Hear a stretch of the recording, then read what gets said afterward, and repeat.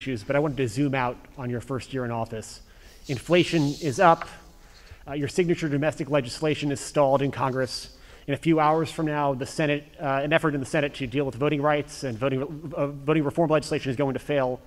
COVID-19 is still taking the lives of 1,500 Americans every day, and the nation's divisions are just as raw as they were a year ago. Did you overpromise to the American public what you could achieve in your first year in office, and how do you plan to course correct going forward? Why are you such an optimist?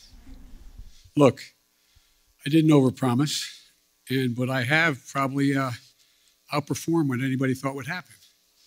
The fact of the matter is that we're in a situation where we have made enormous progress. You mentioned the number of deaths from COVID. Well, it was 3 times that not long ago. It's coming down. Everything's changing. It's getting better.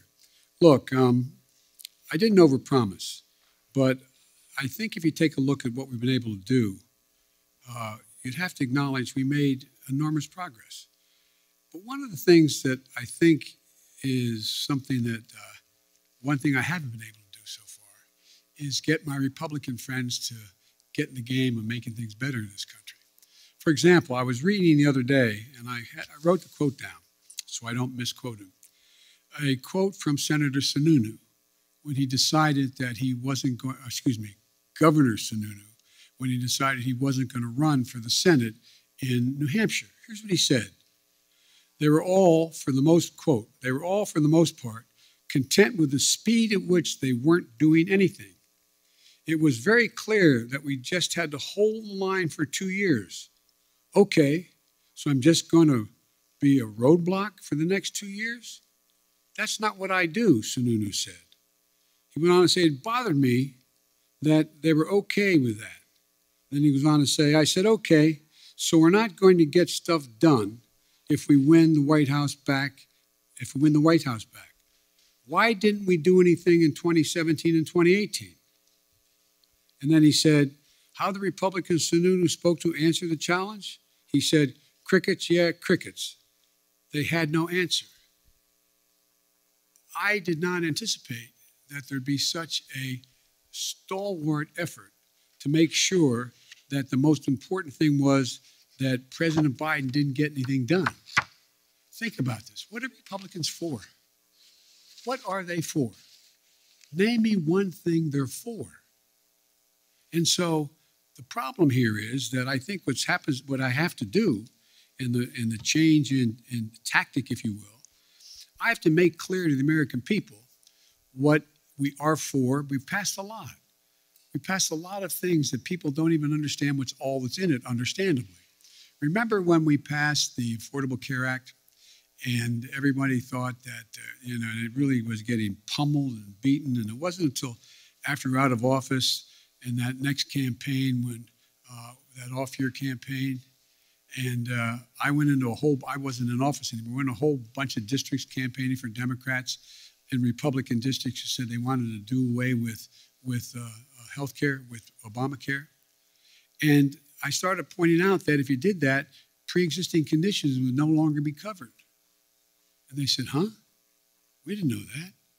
We didn't know that. And guess what? We won over 38 seats because we had explained to the people exactly what, in fact, had passed. Now, one of the things that I remember saying, and I'll end this, I remember saying to President Obama when he passed the Affordable Care Act, I said, you ought to take a victory lap. And he said, there's so many things going on, we don't have time to take a victory lap. As a consequence, no one knew what the detail of the legislation was.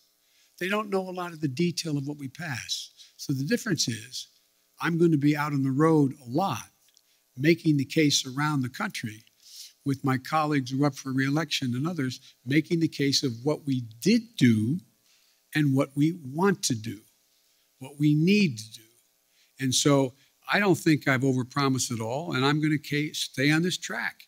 One of the things that I remember, and I'll end this, I was talking with, Jim Clyburn, who was a great help to me in the campaign in South Carolina.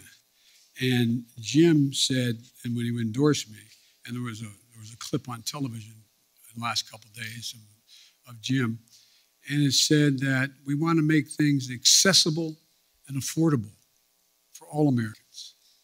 That's healthcare. That's education. That's prescription drugs. That's making sure you have access to all the things that everybody else has. We can afford to do that. We can't afford not to do it. So I tell my Republican friends, here I come.